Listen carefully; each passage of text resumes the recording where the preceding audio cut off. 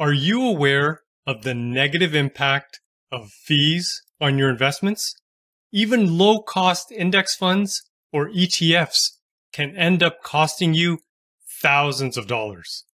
Hi, my name is Kanwal Sarai, and welcome to the Simply Investing Dividend Podcast. In this episode, we're going to cover 4 topics.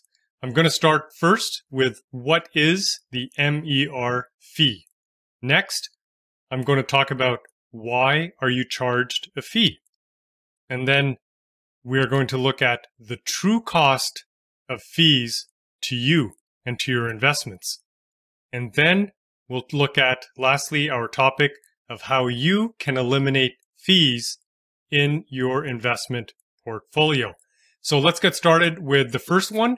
What is the MER fee? So the MER stands for Management Expense Ratio. Okay, so here are some typical MER fees. Now, whether you have mutual funds or index funds or ETFs, they all carry fees and different types of fees. So let's take a look at some examples here. So mutual funds, typically on average, anywhere from 1.5% to 3% a year. So that is calculated on the value of your portfolio, and then every year that amount is deducted from your portfolio. And we're going to see some examples of that later on. Now, there are some mutual funds that charge more than 3%, 3.5%, maybe a little more than 3%, and there's mutual funds that charge less than 1.5%. But this is sort of the ballpark typical average fees, and you can see that up on the screen here. Next, we look at index funds. So typically their fees are a little bit lower, and they range anywhere from 1.5% a year to 1.5% a year. And again, there's index funds that have fees that are slightly higher and fees that are slightly lower than that. And lastly, we have ETFs. These are exchange traded funds, and they have fees which are a little bit lower, ranging anywhere from 0.03% to 1%. And again, some of them are higher than that, some of them are lower, but that's sort of the approximate ballpark average. Now, as you know, with any of these types of funds, what they do is when you invest in it, they take your money and then they take money from other investors and they pull that money together and they turn around and they buy stocks with it. So I've heard people say, they're afraid to invest in the stock market. They don't want to buy stocks, but then they happily turn around and invest their money in mutual funds, index funds, or ETFs. So if you're doing any of those investments, you are indirectly buying stocks because that's what these funds are doing. So the only difference here with the mutual funds typically will have a portfolio manager who's responsible for managing the investment. So this person decides what to buy, when to sell the stocks. And so they make those decisions. An index fund does not have a portfolio manager. This is a fund that's not actively managed. An index fund will generally buy all of the stocks in the index. So if you have an S&P 500 index fund, it is buying 500, there's 500 stocks in the index, it's buying all the stocks in that index, right? A small piece of it, but it buys all the stocks in the index. So the only time an index fund is going to sell a stock or buy more is when a company in the index is removed and another company is added. Otherwise, the fund's going to hold that. Of course, they're going to buy more as more investors put money into it, but otherwise, they're going to hold on to that bucket of stocks that are in there. An ETF is an exchange-traded fund.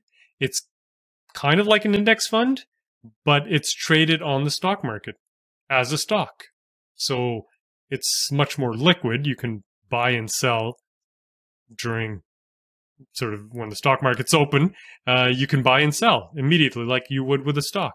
And the price changes like a stock. When you look up a stock quote, you can look up a price quote for an ETF and you can see what it's worth at any time, any day. But anyway, our focus for this episode is to talk about the fees. So you can see the fees listed up on the screen here. I'm going to give you one more example. These are some real life examples. I just pulled some of these stocks just to take a look at them online. So for example, the first one on the list is the BMO Global Small Cap Fund. Today, this fund, as of this recording, has an annual MER fee of 2.59%. The next one up on the screen is the BMO US Dollar Equity Index Fund, and you can see it has a fee of 0.98%. And then we have the Vanguard S&P 500 ETF, and again, you can see the fee is 0.03%. So I'm not endorsing any funds here. I'm not recommending any of these funds. These are just shown as examples of actual funds, and I just wanted to show you what the fees look like. Now, keep in mind, you don't pay the fee directly. Okay, so we're not talking about a front-end fee or a back-end fee that you would pay to an advisor or to a mutual fund company. We're talking specifically about the management expense ratio, the MER fee. So you don't pay the fee directly. How it works is when you invest in the fund, they will automatically, at the end of the year, deduct that fee from your investment. So let's see what that looks like. So here I'm going to give you an example of a S&P 500 fund. And in this example, let's assume that the MER is 2%. Okay, it might seem high to most of you, but for example, in Canada, the average MER is 2.2%. So we'll stick with 2% here. So let's assume the annual fee is 2%, and let's assume the stock market returned last year 5%. We're just making up a number here. The stock market goes up and down every year. Some years you get a positive return. Some years it loses money and you get a negative return. And some years it just breaks even and you get a 0% return. So in this example, let's say the stock market returned 5%. So let's assume the S&P 500, the 500 companies that are in this fund, by the end of the year, after 1 year, they had a total return of 5%, which is not bad. But if you were invested in this fund, in this example, your return would be actually 3%. And that's what your statement would show at the end of the year. It would say, here's how much money you invested, and here's how much money you have left over at the end of the year. And in this example, it would say you had a return of 3%. So in fact, the market returned 5%, the company deducted its 2% fee, and you were left with 3%. So let's see what that looks like when we put some real numbers behind it. So as an example, let's say you invested $100,000 in this fund. At the end of the year, you would be left with the fund, the portfolio would be worth $103,000. So you started with a $100,000 investment, and you ended up with $103,000. That's a 3% return, okay? So that's what you ended up with. However, if the fee was gone, if there was no fee, you actually would have been left with $105,000. So you can see here the cost was, you lost out on $2,000, right? You would have made more money if there was no fee. Now let's take a look at one more example. We're going to stick with the same S&P 500 fund. We're going to stick with the same MER, 2%. But in this example, let's say the stock market didn't have a good year, didn't have a bad, it's just the return was 0. So if you invested directly into the stock market with these 500 stocks, your return would be 0. However, with this fund and the fee of 2%, your statement at the end of the year would show that you actually lost money. And it would show that your return for your investment was negative 2%. So how did that happen? So what they do is they take the stock market return, which was in this case 0%, and then they deduct their fee, and you end up with negative 2%.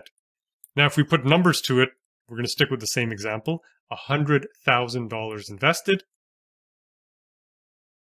With this negative 2%, your portfolio at the end of the year would be worth $98,000. So you lost money. You started with a $100,000 investment, and at the end of the year, you're left with $98,000. That's because of the fee. If we remove the fee altogether, in this example, let's say you took that $100,000 and you invested it directly, well, if the stock market returned zero, you didn't lose any money, your portfolio would still be worth $100,000. So you can see what's happening here is the fund company gets paid every single year. Whether you make money or you lose money, the fund is going to deduct their fee. So when the market has a positive return, you make a little bit less because of the fee. When the market breaks even, you lose money because of the fee, right? And if the market has a negative return, you lose a little bit more because of the fee. So either way, the company's going to get paid. They're going to deduct their fee. And you as an investor are sort of getting penalized for holding these funds. But now let's take a look at our next topic. Why are you even charged a fee? Like, why do mutual funds, index funds, ETFs, why do they charge a fee? And the answer is simple. It is to cover the cost of operating the fund. And there's a lot of cost involved here. There's 4 big ones, and I list them. I have them up on the screen right here. So the first one would be the investment management fee. This covers the cost of the investment research, securities trading, and other activities that go into managing the fund, right? Then there's the trailer fees. These are paid to the investment dealer to cover the day-to-day operations of the fund, again, including research, regulatory compliance, professional management, right? They have to get paid. The fund manager has to get paid. And if there is no fund manager, then there's all of the computers, the systems for like an index fund that manage all of that. And the transfer of money going in and out of the fund, there's a cost to that. Then there's the operating cost. This covers accounting, auditing, record keeping, and then there's taxes. The companies have to pay taxes. So in this example, if we were to look at the investment management fee, let's say it was 0.58%. Then we add the trailing fee, which let's say was 1.1%. Operating costs, another 0.12%. Taxes, another 0.19%. And that's how we end up with the MER. So in this example, you add it all up, it's 1.99%. And so that's what you as an investor is charged every single year. And you get charged that fee for as long as you own those funds. And so you can own them for 5 years, 10 years, 20, 30, 40, 50 years. You will get charged that fee every year. Again, whether or not the stock market makes money or loses money, you still have to pay the fee. Now, let's take a look at our next topic. What is the actual cost, the true cost of the fees to you? It's more than just looking at the 1% or 2%. There's more to it, so stick around. We're going to go into the details here, and we're going to see what is the true cost of those fees to you. Now, up on the screen is the same slide I showed in the beginning. So typically, a mutual fund has anywhere from 1.5% to 3% annually in fees. Index fund, 0.5 to 1.5%. ETFs, 0.03% to 1%.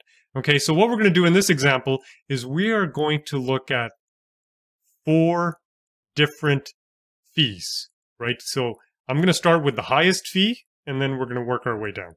So in this example, for the rest of this podcast episode, we're going to take a look at the fee, MER, annual fee of 2%. Now, there are companies that charge 3, 3.5, or 4, but let's stick with 2%. Then we're going to look at 1%, so a little bit better. Then we're going to look at 0.5%, so better. And then we're going to go even lower, even better, 0.05%. So we're going to look at these 4 fees and how they would affect you as an investor. Okay. Now, I know there's funds out there that charge less than 0.05, but I also know that there's funds out there that charge more than 2%. So this is a good cross-sectional sort of subset of fees, and that's what we're going to go with. Okay, so now if you look up on the screen here, when you just look at the fee, it doesn't seem very high, right? 1% doesn't seem like a very high fee.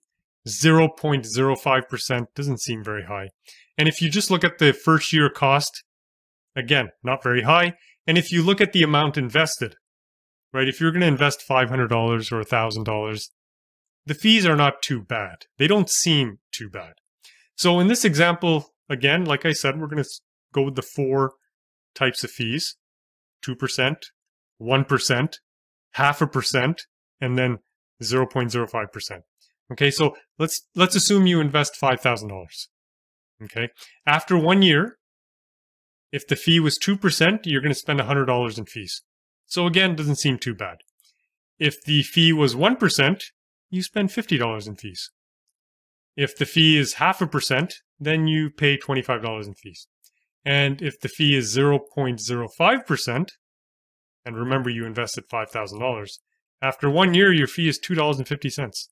So that, again, doesn't seem very high, and the numbers seem pretty low and pretty reasonable.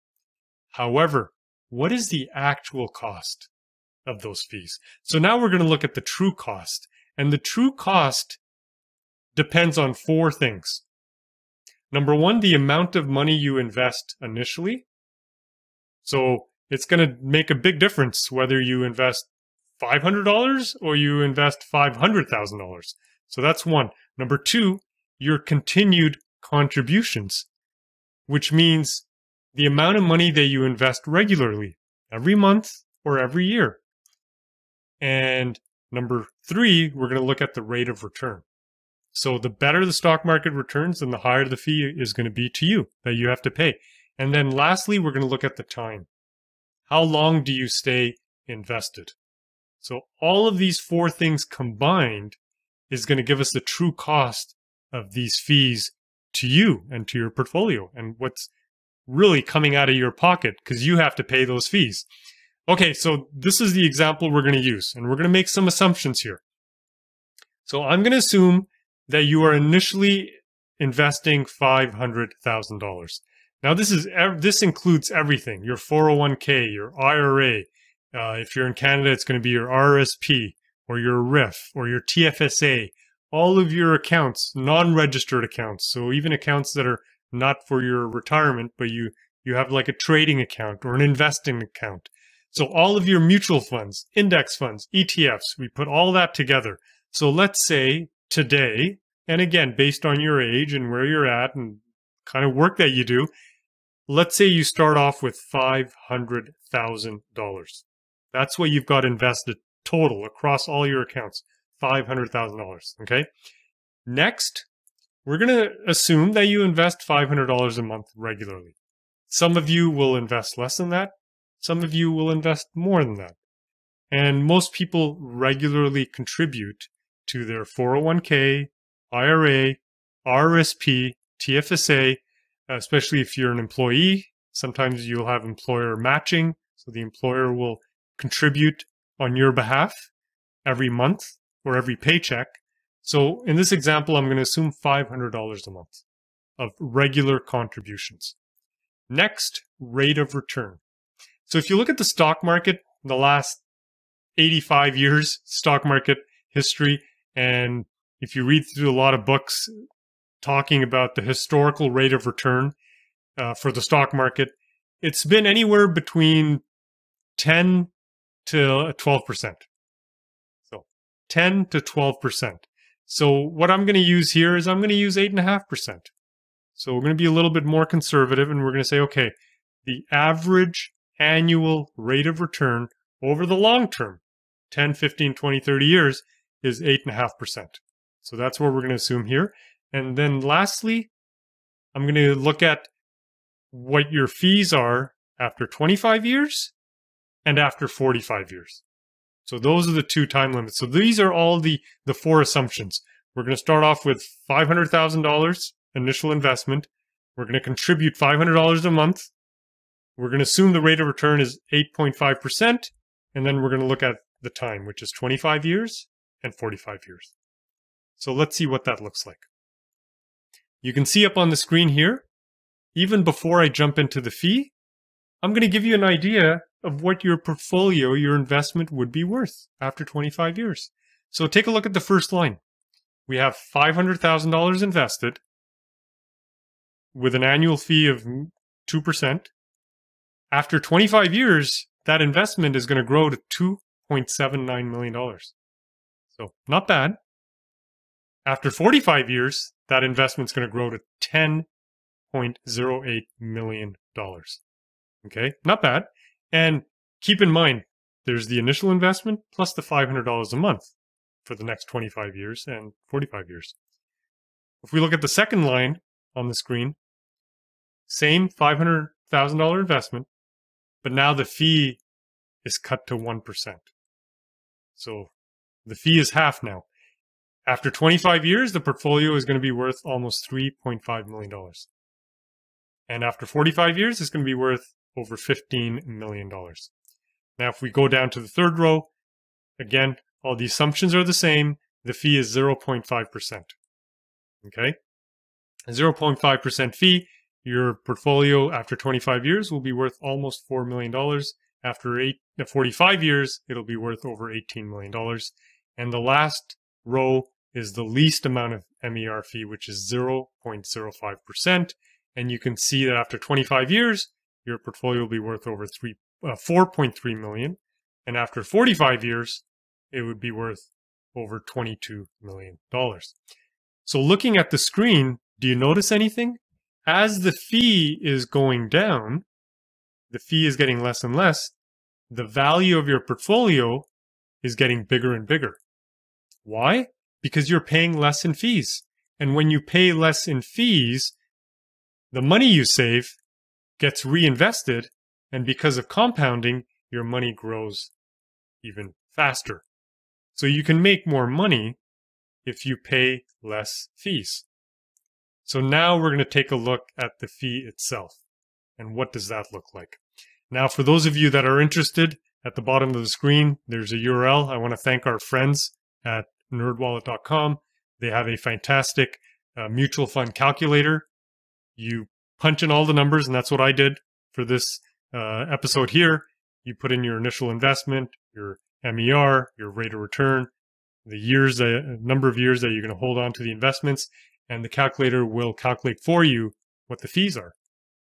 So let's start with the first example. The fee MER is 2%. So 2%, and I'm starting with an initial investment of $500,000.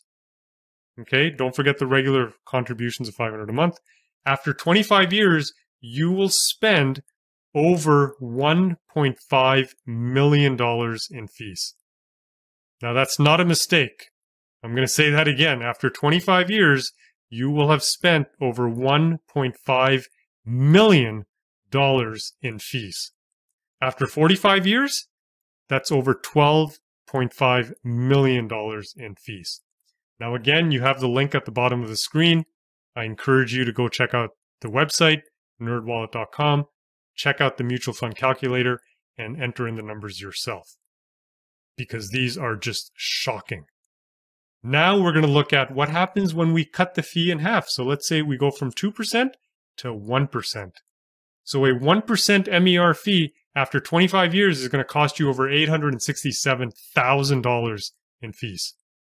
So I don't know about you, but I could surely use an extra $867,000 in my life. After 45 years, you're looking at over $7.4 million in fees. Now let's reduce the fee a little further. We'll cut it in half again. We're going to bring it down to 0.5%. So a $500,000 investment with an MER of 0.5% after 25 years will cost you over $457,000 in fees. So that is still a lot of money. And after 45 years, you're looking at $4.1 million in fees. Okay? And very lastly, we're going to go to our lowest fee that we were talking about, 0.05%. Doesn't seem like a big number, but after 25 years, you will spend over $48,000 in fees. Again, I don't know about you, but I could use an extra $48,000 in my life. That's the cost of, I was going to say car, but you can probably get a car for cheaper than $48,000. And after 45 years, you're looking at spending over $449,000 in fees. So you can see that the fees add up over time, right? When we were only looking at a $5,000 investment after 1 year, it didn't seem like a lot. But after 25 years, after 45 years, these fees are going to add up, and they are going to prevent you from achieving financial success sooner than later, right? Because these are going to take a big chunk out of your investment portfolio. Now, because it's automatically deducted once a year, it's easy to miss. A lot of these fees were hidden fees for many, many, many years. Now, because of legislation, I know in Canada they have to disclose in your annual statement what the fee is. But again, it's easy to miss, and when you don't see it, when you don't see the dollar amount next to it, it's easy to miss. But it does add up. Even the smallest fee is going to add up to thousands and thousands of dollars.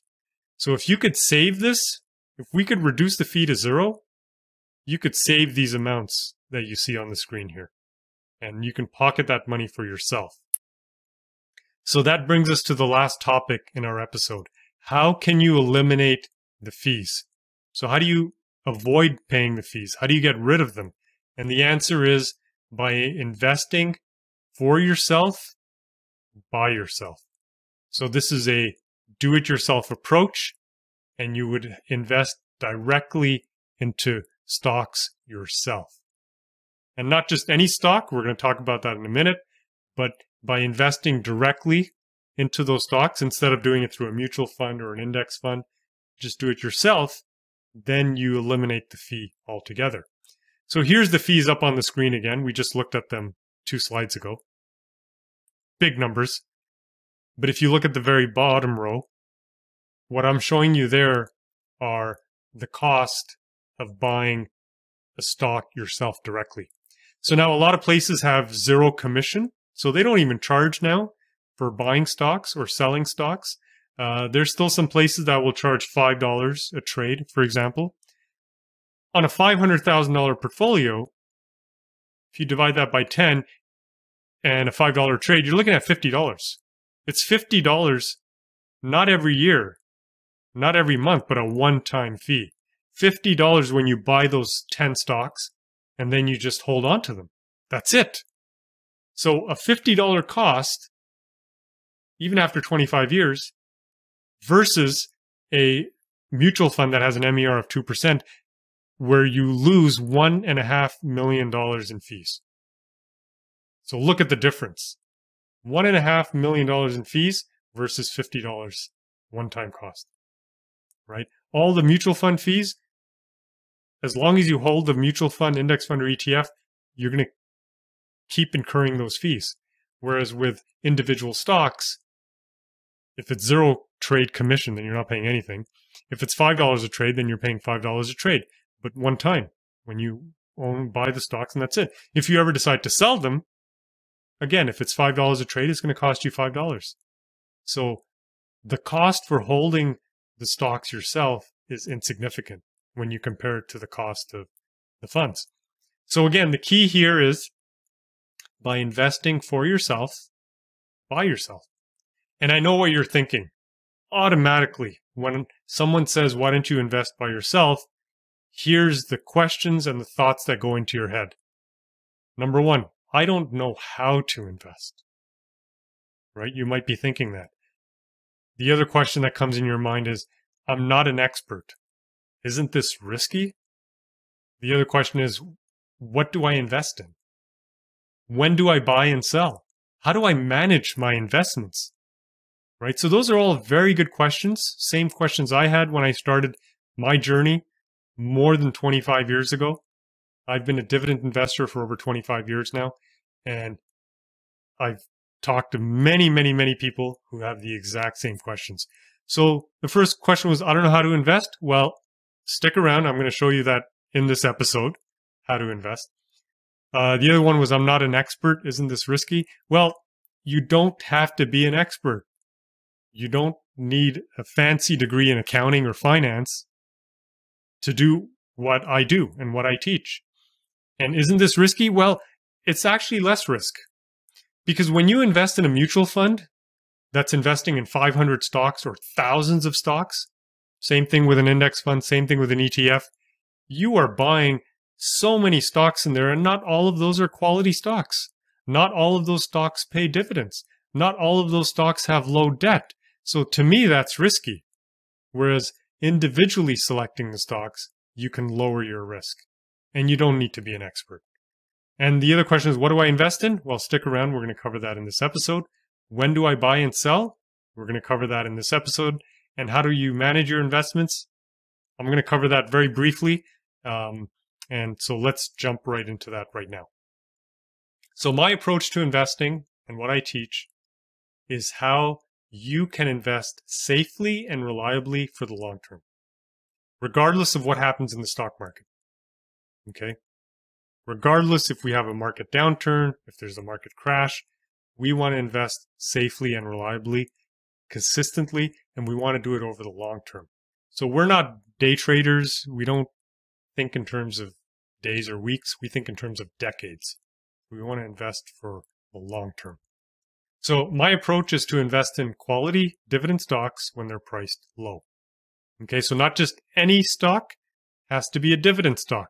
Not just any dividend stock has to be a quality stock. And not just a quality dividend stock, it has to be priced low. Right? Stock prices go up and down all the time. We want to buy when a stock is priced low. So how do you know when you're looking at a stock if it's a quality dividend stock, and how do you know when it's undervalued? Well, easy. You follow the 12 rules of simply investing. I have them up on the screen right now. This is your checklist. A stock must pass each of these 12 rules before you invest in it. Okay, not just pass 9 out of the 12 or 8 out of the 12. It has to pass all of the rules. It has to get a 12 out of 12 before you invest in any stock. So for those of you that are listening to the audio version, I'm going to go through the 12 rules here.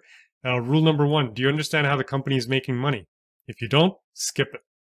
You don't need to be an expert, you just have to have a general idea of how they're making money. How does McDonald's make money? How does Walmart make money? That's it. Simple questions. Rule number 2, 20 years from now, will people still need its products and services? If not, if you're not 100% sure, skip it. Move on to something else. Rule number 3, does the company have a low-cost competitive advantage? Rule number 4, is it recession-proof? Right? If there's a market crash, or we're in the middle of a recession, where there's a chance you may lose your job, are you going to go out and buy a new car? Of course not. And for that reason alone, we don't invest in car companies. Rule number 5, is it profitable? Rule number 6, does it grow its dividend? Rule number 7, can it afford to pay the dividend? Rule number 8, is the debt less than 70%? So if you're looking at a company and the debt is 500% or 200%, it fails rule number 8. Skip it. Move on to something else. Rule number 9, we want to avoid any company with recent dividend cuts. Rule number 10, does the company buy back its own shares? And rule number 11, is the stock priced low? So we check for 3 things. We look at the PE ratio. We want to make sure it's low. We want to make sure the PB ratio, the price to book ratio, is low. And then we want to compare the current dividend yield to the company's 20-year average dividend yield. And if a company passes those 3 rules in rule number 11, A, B, and C, then you know you're looking at a company that is priced low. And rule number 12, keep your emotions out of investing. So for those of you that are interested, I cover all of these rules in my online Simply Investing course. It's a self-paced course. You can take your time, and it has 12 modules, so we cover the investing basics. Then I cover the 12 rules in detail. I show you how to apply the 12 rules to any stock anywhere in the world. And we do this with plain English, no jargon, simple, easy to understand lessons. I also provide you with a Google Sheet so you can put all your numbers in, and the Google Sheet will then apply the rules for you and show you which companies pass which rule and which companies fail which rule. I show you how to use a Simply Investing platform. I take you step by step on how to place your first stock order. So it's really simple. Next, building and tracking your portfolio. Then we cover when to sell, which is just as important to know as it is when to buy. Then we talk about reducing your fees and risk. Covered a lot of that in today's episode, but we go into more detail in that module in the course. Then I'm going to provide you with an action plan on how to get started right away, whether you're a beginner or an intermediate. And then I have a module where I answer your most frequently asked questions. Now, for those of you that are interested, I spent 2 years building a web application, a Simply Investing platform. And in that platform, we apply these rules automatically every single day to over 6,000 companies in the US and in Canada. So just by logging into the platform, you can see immediately which companies you should consider for investing, which ones are quality stocks that are priced low, and which ones you should avoid because they fail these rules. So for those of you that are watching or listening, take a note of this coupon code. I'm offering a special discount, SAVE10, SAVE10. So this coupon code can be used for any product and services on our website. I also do personal assessments, so we can get on a 1-hour Zoom call together and we can go through in detail. So you can apply the coupon code there, you can apply it to the course, you can apply it to the platform. So if you enjoyed today's episode, be sure to hit the subscribe button. We have new episodes out every week. Be sure to hit the like button as well. And for more information, take a look at our website, simplyinvesting.com. Thanks for watching.